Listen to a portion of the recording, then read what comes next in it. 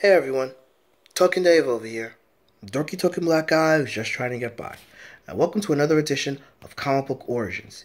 Here, I talk about the first appearance of a superhero or villain directly from the source comic book material, having little or nothing to do with how they are first introduced into a movie or a TV series. And today, I'm going to be talking about the first appearance of the Man Without Fear, Daredevil.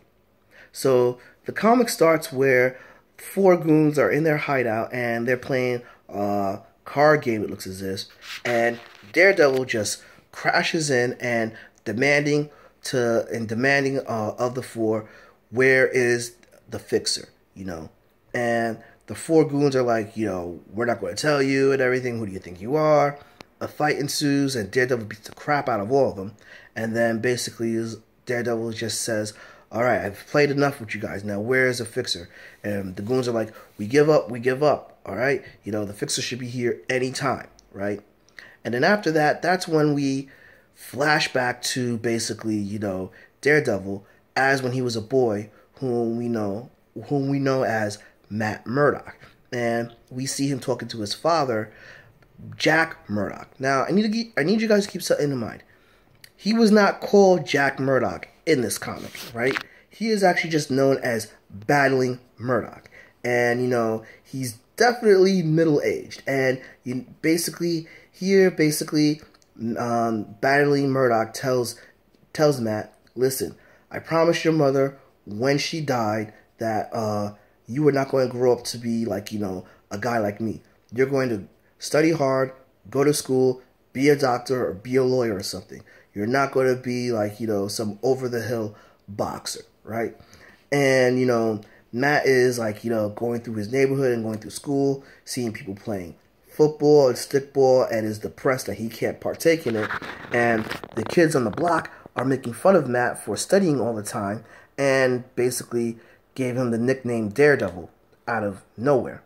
I wonder why he got the motivation to call himself Daredevil. I wonder. Anyway, so meanwhile, Battling Jack is having a hard time finding a manager or promoter that will set him up for fights, and everyone's telling him, like, yo, you're too old, you're too over the hill, blah, blah, blah. And then one person says, the only person that might hire you is the Fixer. And Battling Matt is like, listen, I don't want to work with the Fixer, but, Matt's studying really hard, and, he's a teenager now, so I gotta start paying for his school, So, Battling Jack actually ends up going to the Fixer, and the Fixer's like, yeah, sure, I got a couple of fights for you. And so, the Fixer's arranging fights for Battling Jack, and he goes home to tell Matt, but Matt is actually not home. He's actually walking back from the library, and he sees a blind man on the street, and a truck is actually going straight for him, and Matt notices this, and then Matt pushes the guy out the way. And in the next panel, you see that basically everyone's surrounding them, and he's saying like, oh my god, the kid's a hero. He just saved that guy. Oh my god, but like, it looks like some of that stuff, that canister spilled on him. Is that stuff radioactive? Call an ambulance. So we don't necessarily see the actual accident, nor do we necessarily see the results. Well, nor do we necessarily see, like, the chemicals pouring into Matt's face. But what we do see in the next panel, that the doctors tell Matt that he can no longer see, and then Battling Murdock is depressed by this, saying that he let his son down. And, Matt's like, I'm alive, that's all that matters.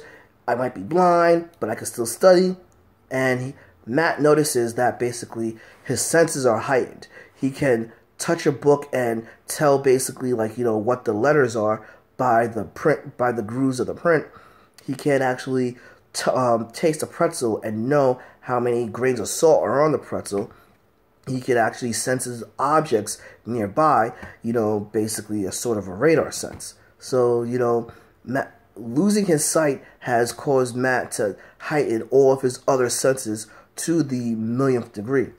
And so we next see Matt, who's in State College University, where he has a roommate named Foggy Nelson. And Foggy is Foggy and Matt get along very well, but Foggy has this twinge of jealousy towards Matt because Matt actually aces the exams with ease while Foggy struggles, despite, studying very hard and Matt being his study partner. And Matt deduces that the accident also heightened his capacity for learning and retaining information, right?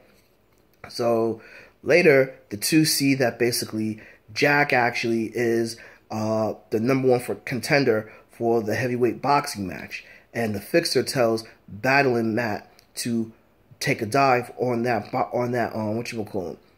match. But while Foggy and Matt are actually attending and watching, Battling Murdoch says, like, listen, I can't lose, basically because my kids are here. My kid is here. So Battling Jack wins the fight, and Matt tells his father, "You've just proven to me that if you have courage, if you work hard, anything is possible."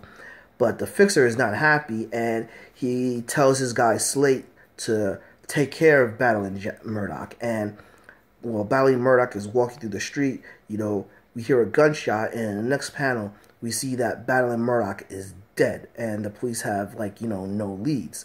So Nat is depressed, but Foggy tries to cheer him up and tells him, listen, your father wouldn't want you to be this way. You're about to graduate, and besides, my dad has some money coming in, and I could open a practice, but I want you to be my partner. And so Matt and Foggy graduate, open Nelson and Murdoch, and basically, Foggy actually introduces Matt to Karen Page, their new secretary, who Foggy is actually sweet on, right? But then Matt notices that basically he can't concentrate while he knows the Fixer is still out there, and, basically he wants to be able to do something about it. So Matt says that he promised his father that he would use his mind more than his brawn. So Matt says, you know what? So Matt Murdoch won't go after the Fixer. Someone else will. So he takes his father's old uniform, decked out in the red robe and red robe,